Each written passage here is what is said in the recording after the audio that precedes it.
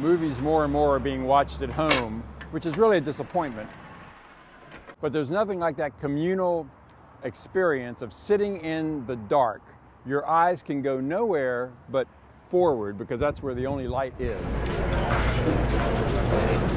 Thank you. People like coming to the Naro basically because they know they're going to see an unusual film, a film that they're not going to see in any other place.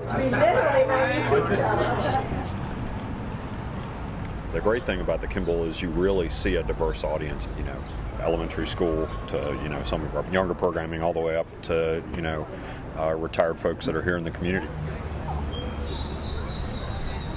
For decades, it was the only movie theater in town. So if you wanted to see a movie, you came to the Williamsburg Theater.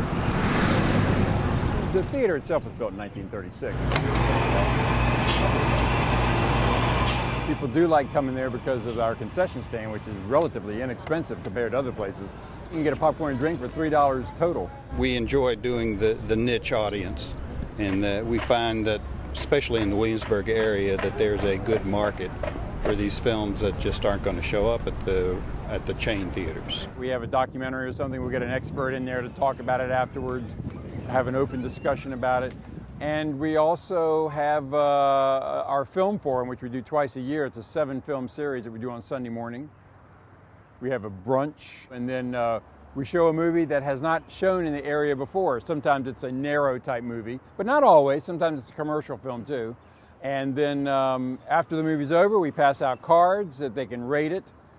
And also we pass around the microphone so people can talk about it. And everybody seems to have a good time with that.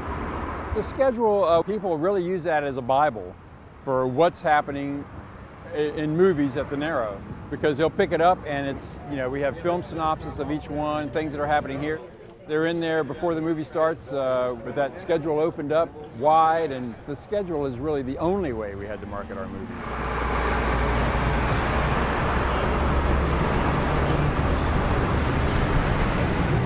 Where are we going to go in the future? I think we'll probably pretty much continue on like we're going right now. Yeah, I guess we'll continue to show Rocky Horror every other Friday or so, which is a late show. It's been here forever.